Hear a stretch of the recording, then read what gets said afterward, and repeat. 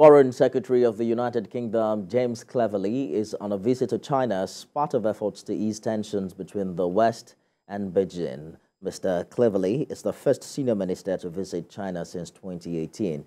He's met with Chinese Vice President Zheng, and the Foreign Secretary's focus is to raise concerns over human rights violations, the treatment of Hong Kong, and sanctions placed on the United Kingdom.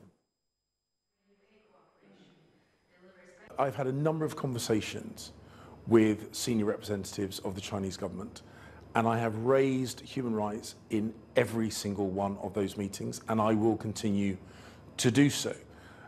This is an issue that is discussed extensively, not just bilaterally, but at the United Nations, and I take very seriously the report produced by the United Nations based on figures from the Chinese government. So this will continue to be an area of discussion that I bring up alongside other areas, and I'm not going to change my posture on that.